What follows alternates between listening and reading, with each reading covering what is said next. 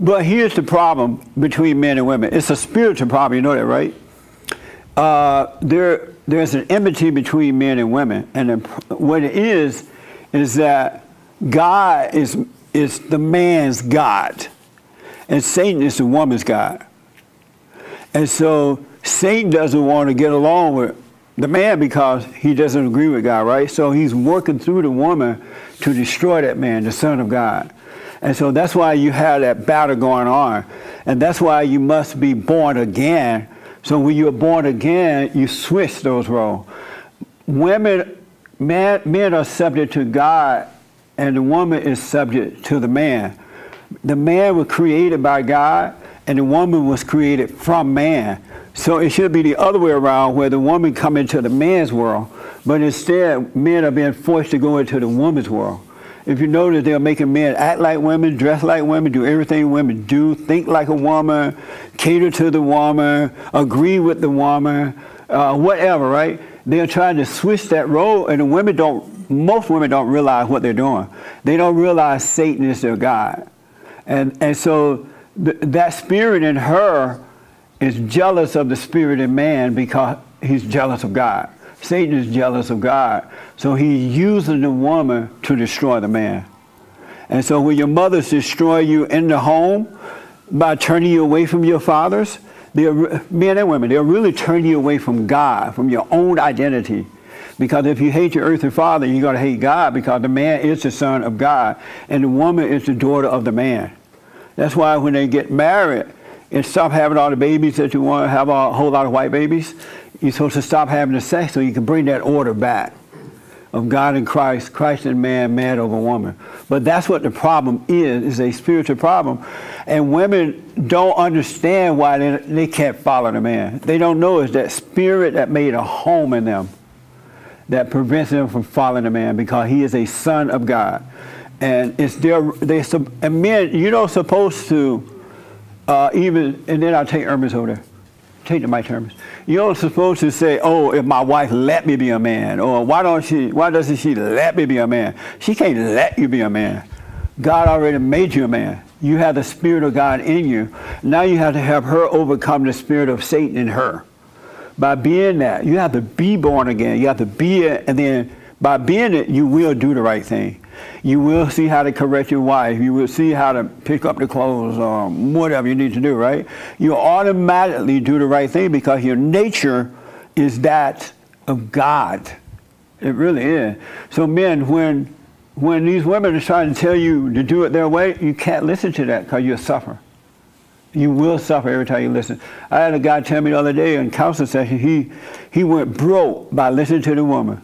He was doing fine before he married her, and she made him spend unnecessary money, buy property before time, change job, move from one city to another one. And in his heart, he knew he should not have been doing those things, but he was subject to her. And so, men, you're only subject to the woman because of what happened in the home. You're born through her, and the moment she makes you hate her, she controls you. Now you're subject to the woman. But if you don't hate her, if the father protected you, you would never be subject to the woman, and order would be there. But it's that spirit of Satan that's working through the women. They can't help it. They don't know it. And that's why when your kids are born, if the father and mother are doing what these two young couples are doing, they have worked out that situation, the woman's going to love her husband who loved God, and it's going to work out fine. And so you start a new generation. They won't have the same problem you have because they're doing it the right way. Isn't that amazing? She cannot help but, because the woman come from the man, or came from the man, and the man came from God. What do you think? Yes, Hermes. Yeah, I mean, I think you're 100% right. I see this stuff playing out everywhere. But my question is, did you get this insight or understanding when you first woke up, or did you grow into the understanding? I'm growing into it. But it's all in the book of Genesis. Some of you mentioned it, but what you left out is that the woman listened to Satan. Before the woman started listening to Satan, she wasn't listening to God, she was listening to her husband. And her husband listened to the Father. And so it came down from the Father, from God, through Adam, through the woman. And that role switched because Satan was finally got the woman to listen to him, so he became her God. And then And then the woman finally got the man to listen to her, and she became his God. The role switched at that point. Thank God Christ came, and he reversed that whole role so we could get out of it. And the way out of it is to see that you're wrong, stop judging. He won't judge you because it's the nature of Satan to judge, right? And you'll come back to order, men and women. We'll come back to order, but you got to love what's right. You got to admit you're wrong. Stop fighting it. It's not you. It's the spirit that's in you. When Adam said it wasn't him, it's the spirit that's in him, he was absolutely right. But if you read the book of Genesis, you have to be dumb as a doorknob not to see it. But when you wake up, you will see it. It's that spiritual order. And these women have no idea what they're doing. Well, maybe the National Organization of Women Who Hate Men and want to kill them, they know what they're doing, kill their babies and stuff. But they don't know it's that spirit. They really think that rebellious spirit that they have against the men, they think, because Satan told them, oh, he just want to control you. You're your own self. That's what he told to Eve. You could be like him. I mean, you could be equal to the man. You could be all that. And she's listening to that lie and fighting against it, and it's not working out. Ooh. So am I doing right now, Jimmy? Yes, Ernest, anything to follow with that? No, you don't hear other churches or anyone else talking about it. So when you first hear it, I'm sure for new people, it could be shocking, but I agree. It is. It's not shocking to everybody. People know what's right. Yeah. They know it's something inside of them driving them. But those preachers are not going to tell you because they're like what Darla was talking about earlier. They're afraid of the woman. Because when you have her spirit in you, she is your boss. She your mama. You don't know what she's going to do, right? But when God take her spirit out, and he will, and which is not really the spirit of hers, it's the spirit of Satan that's made home in her. Because if women love their father, they would be logical just like men. They would have the mindset of the man who has the mindset of God, right? But because the mother turned them away, the boys and the girls, the women become like the mothers, and they repeat it. But they know, everybody knows something's wrong. They know something is driving them. They just won't admit it. But no one else, I haven't heard anybody else clarify it or simplify it the way you talk about because it. Because the preachers are afraid. They don't want to lose the women. They're afraid of their wives. They don't want to lose money. Is the donation going down today? Will the donation be less? But because they have not been born again, they're hypocrites. You literally must be born again. And born again is not going down to the front of the church and accepting Jesus Christ and repeating the scriptures. That's not born again. That's not the way it happened. But once they're born again, then they can see it. But if they're not born again, they just repeat scriptures. But their souls are still corrupt and still separated from God. So that's what's the problem with the preachers. But that's what the problem is, man. They hate you because you're a son of God. And Satan is their daddy. And when you believe her, Satan is your daddy. Because you love her, you love Satan. You should only love God with all your heart, soul, and mind. What do you think about that, Victoria? Me? Then I'll ask you right in a minute. Victoria, what do you think about Satan is your daddy? That is an accurate statement. Right on. I know you thought it was going to be something else, huh? No, I'm not surprised you said that was accurate. You said it was right? Yeah, it's accurate. Because I agree you with want what's right. And there are women, that's why women come to bar, they want to hear the truth. They know something is wrong, but they don't quite know what it is. And so anyone that seeks God, he's going to make a way for you to find him. He's going to find you and bring you back home. So I'm not surprised at that at all, Rebecca. Yes? Just a quick question. What if the male is beta? So in the scenario where... Good choice. I mean, good question. If a woman was of God, really born again, didn't hate her earthly father, if she happened to run into a beta male, she would have great compassion for him and not judge him.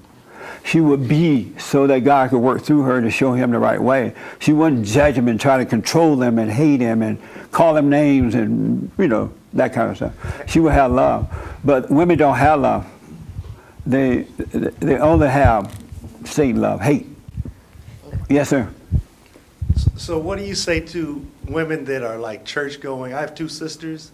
They go to church and they say they follow Jesus. They're both single mothers. And they said, I'd follow a man if he was like Jesus. Whenever a woman tell you that, leave her. You with Satan. Because if a woman is truly born again, she's not going to use, I follow Jesus, right? One thing about following, I don't even know what it means to follow God. You don't follow God. You become his son. So he's in you and he lives through you, or his daughter. He's in you. So it just becomes the way you live, the way you are, right? You just become him, his nature through you. He switched nature from Satan to God. So you overcome fear, no more doubt, no more anger, no more hate, no more nothing. You have perfect love as he has in your father, your new father. You came back home to God. So you just have, but these women that talk about they follow God, they're lying. They're absolutely lying. Because they would be acting that way if they follow God. A woman not supposed to tell a man how to live. The man's supposed to be a perfect example of what she should become and what his kids will become. And he's a light. All right? As a matter of fact, my biblical question for this week is, are you the light of the world and the salt of the earth? That's my biblical question for this week. I saw, right here. And then I'm asking questions, and at 12:30 we got to end, right? It's 12, Sam. Well, thank you. Beta. No. Yes. Yeah, just real quick, it says in 1 Corinthians 11, verse 3, but I want you to realize that the head of every man is Christ, and the head of the woman is man, and the head of Christ is God. Everybody, it's in the Bible, but they kind of read over it sometimes, but the preacher ain't going to say much about it, because when you get home, the wife's going to make him sleep on the couch. And they say that the women carry the purses too, so she has the control of the money. That needs to change. Unless she's better at money, making the money work than you are, that makes sense. But that's what the problem is. It's a spiritual problem, and that order has been switched, and that's why nothing is working. But once you overcome your mama and forgive, then when you go into the bank and you run into those mean women, it won't bother you. You just see something driving her, but it won't affect you on the inside, and you still can deal with her straight up. And it drives them nuts. Yeah. I mean, once I went, in clothes I had on a Trump shirt. It said, the great white hope. And then this black woman at the post office, she was waiting on me, serving me. And then she looked up and she saw that shirt, and she I'm like, what is it? I ain't gonna say nothing. That shirt. I ain't gonna say nothing. I'm like, you can say it. Normally, before I woke up, ain't no way I would have invited her to say it, right? I said, you can say whatever you got to say, because I was ready to deal with her. But because I had no fear toward her, I had love for her, she couldn't say anything. And she was black. A black woman. But so that's what happened when you switch gods. When you come back to the true God, you're not going to have the fear of the women who have that spirit in them. And women, when you come back to the true God by forgiving your earthly father, because it's impossible to love and know God and to hate your earthly father.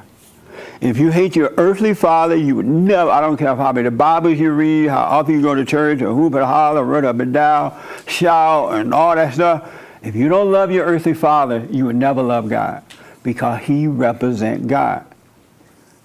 He's the son of God. Even if he's a beta God, be a beta son, he still represents the father. You can't hate the son, you have to love him. Don't hate him. All right?